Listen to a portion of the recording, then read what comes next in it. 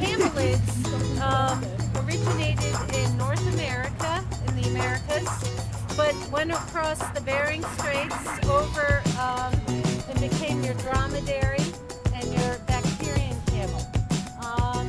They're all true camels. You can breed all of these together and get fertile babies.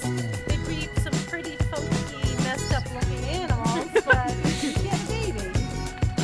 They just look different because they're like dogs. You can have poodles or Great Danes. Yeah. You can hear the humming right on cue. They can make a clucking noise. They can make a screaming noise as an alarm call. The difference between a llama and an alpaca, the alpacas were kept by the royalty and the kings in Peru and South America. They were kept on the mountains, herded down once a year, sheared and released. So they were raised like sheep. They were never handled much. So they're very wild-like. They're more tend to spit or kick. They're just not as domesticated. The llamas were your everyday beasts of burden. The peasants and the commoners owned the llamas. If a commoner was caught with an alpaca, you'd probably have been killed. It was only for royalty. The fiber was kept as currency in the country.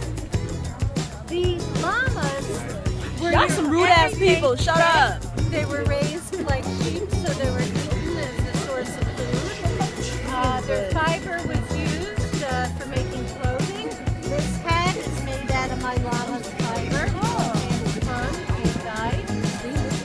They were also kept as herd guards. The llamas are very protective animals. Most herd animals, are you his sister? What? Sick or injured ones, they'll push them out because they know that draws in predators. Llamas, on the other hand, will band together, put their life on the line, and protect the weak and innocent. It's a very noble animal. That's why these llamas are so good for senior homes. I take them into special programs and dementia wards in schools, and if they see a child in a wheelchair, they'll go up to that child and be so super sensitive. Now you notice, llamas are kind of like a Dr. Seuss looking animal. They have these two little toes, but the underside of their foot is like a soft dog pad. They don't do any damage on any mountains or terrain or walk. They have this tiny teeth. A lot of people think it's a scar. That's actually a gland that they have. Their teeth never stop growing. If you notice on the curve,